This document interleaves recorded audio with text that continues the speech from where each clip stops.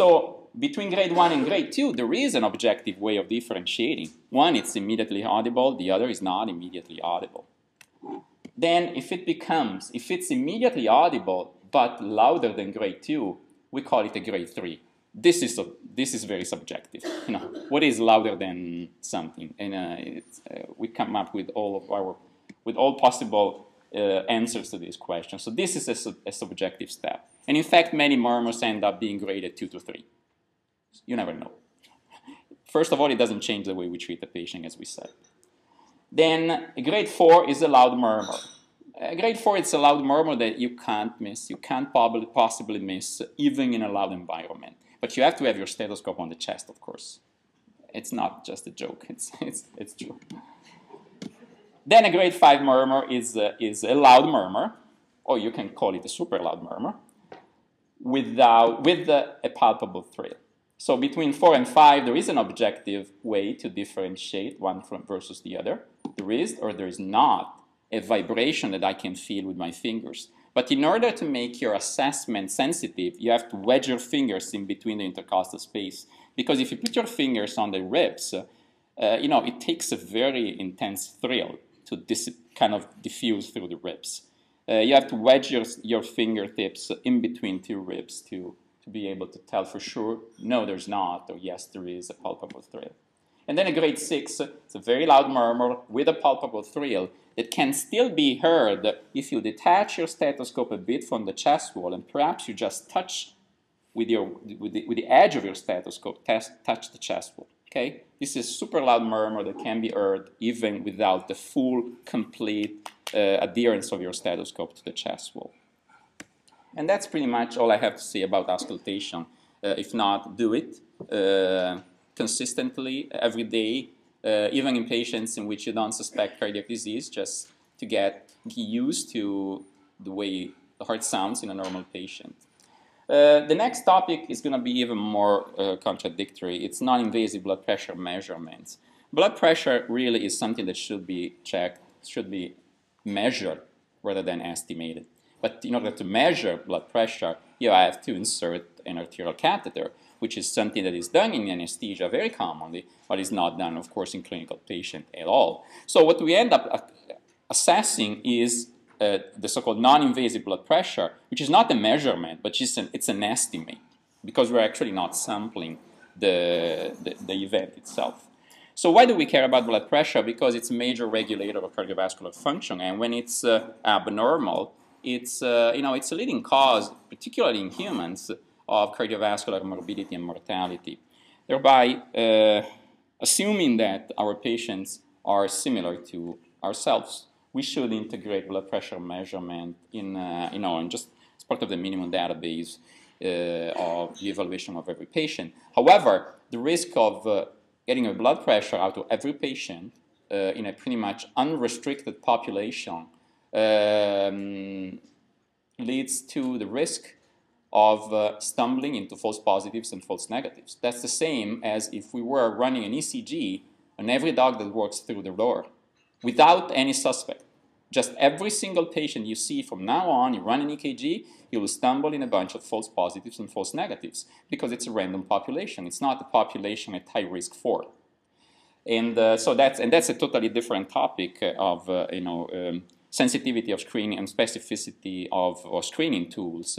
But I do believe we should measure way more blood pressures than we're currently doing, and we in cardiology do it consistently because I've learned that you stumble in unrecognized forms of systemic hypertension even in relatively young animals.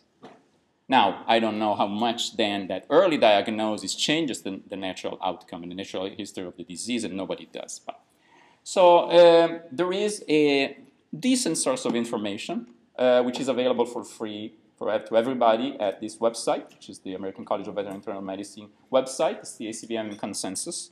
These are the guidelines that we have available. The only words of warning that I have for you on these guidelines is that at some point in these guidelines, they propose some cutoff values, and they link these cutoff values of blood pressure to hypothesized risks of cardiovascular morbidity and mortality.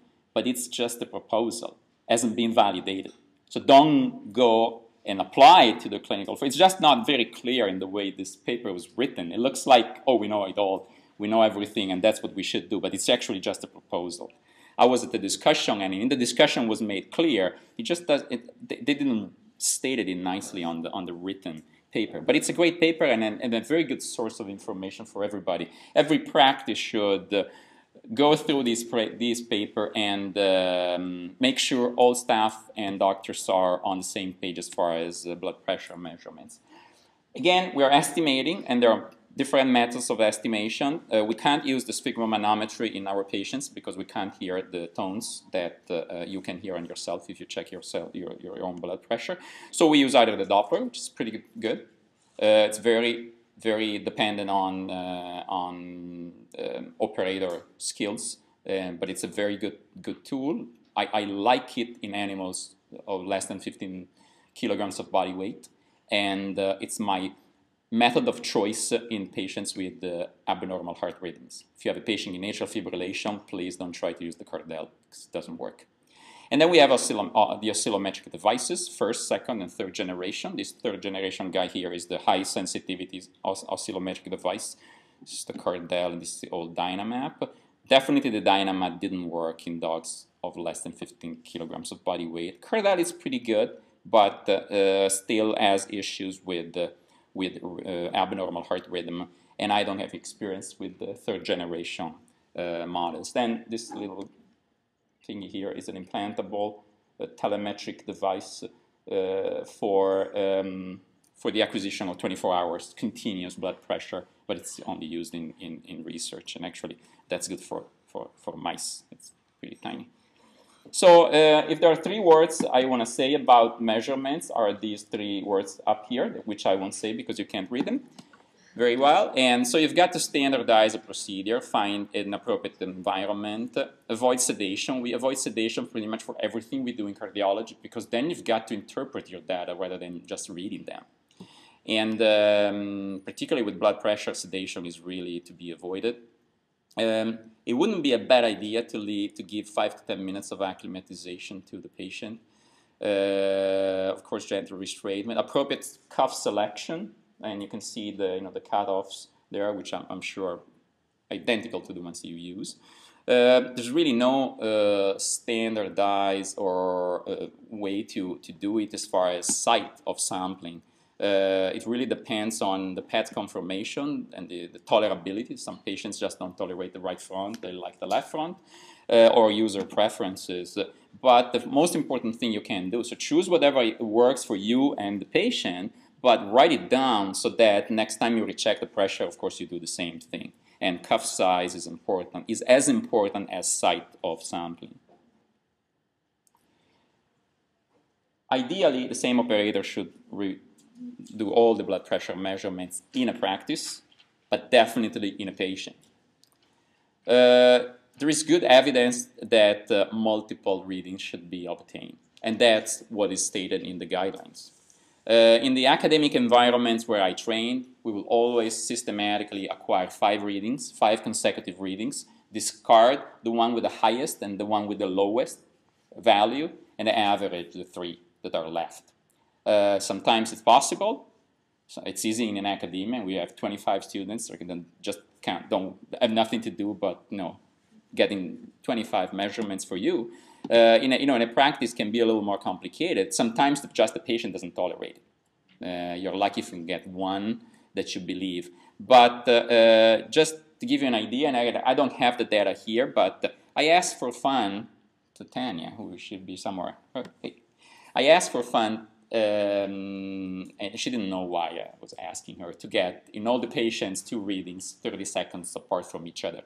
Then last night I ran some statistics. If you look at the systolic, the diastolic, and the mean values as a group, there's no statistically significant difference. But if you plot them in a certain way, you see that the difference between the first reading and the second reading becomes wider and wider as the pressure increases. To me, that's telling me that probably in a normal dog, it doesn't matter if you take it once or twice. But there are the dogs that are going to develop hypertension, or those that are already hypertensive, even mildly hypertensive, it might make a big difference. And that pretty much confirms what the guidelines are saying. What we want to achieve with the multiple readings is to find at least 3 readings that are not that different from each other. You don't want to have the blood pressure all over the place and then you average your numbers, but you don't know what to discard. So less than 20% variability is acceptable whenever you're estimating a value rather than just measuring it. And of course, repeat it as necessary until you get consistent readings. Now the problem comes not only in acquiring these values, but then what do we do with these values? So it is important before we condemn a patient to lifelong antihypertensive treatment to confirm that we are not dealing with white coat effect. Sometimes it's very hard to do. Sometimes it takes a lot of imagination, finding a way, and creativity in finding a way, such as checking the blood pressure in the owner's car, but not in the hospital, definitely. So reliable measurements are most likely the measurements you believe in because you know you're following a protocol and you know that you've got consistent readings with less than 20% variability. But then most of the time we require multiple measurements. I see a patient today and the patient doesn't really have a lot of ongoing systemic disorders that would make that patient at the higher risk for the development of systemic hypertension, but I do have a high reading. I usually ask the client to come back 2 more times, separate days, with the least stress on the patient as possible, and I want to confirm that state 2 more times. Because we are talking about condemning a patient to lifelong hypertensive treatment. Most of the time, we can't fix systemic hypertension completely, so it is important to be 100% sure we are correctly diagnosing these patients. Then things are different if the patient is at risk, it's in a population at risk. If the patient has evidence of target organ damage, so the consequences of hypertension, that's different. Or if the patient has a disease that is well known to be a cause of systemic hypertension. Now let's go over these 2 categories. Let's start with target organ damage. There are many organs or tissues that are severely damaged by chronic systemic hypertension. The vessels are the first one. The vessels are the oses that have first to deal with the high blood pressure. So variable degrees of, in a nutshell, thickening of the different layers of these vessels occur. It's hard to see. When you observe a patient, you can't see, okay, that patient has thick renal arteries. How can you do that? But that's one of the target organ damage. There are nice windows that we can use, and fundic exam is the most important. We can see those vessels, and hypertensive retinopathy is one of the easiest evidence of target organ damage at the vascular level because we have a window there. Hypertensive retinopathy or retinal detachment, like in this 17 years old Siamese dog with symmetrical retinal detachment. Kidneys. The kidneys are an important organ to look at with echoes or with just campanel in UA, see whether or not there's evidence of target organ damage. What makes everything complicated with the kidneys is the chicken egg issue. Is the hypertension causing kidney disease or kidney disease is causing hypertension? But we know that we've got both. Cerebrovascular complications. Sometimes we see cats with behavioral abnormalities, for instance. And then a thick left ventricle. It's another important evidence of target organ damage. So if I have a reading that I might not be 100% sure, but I do observe the presence of target organ damage in that patient, I believe that reading way more.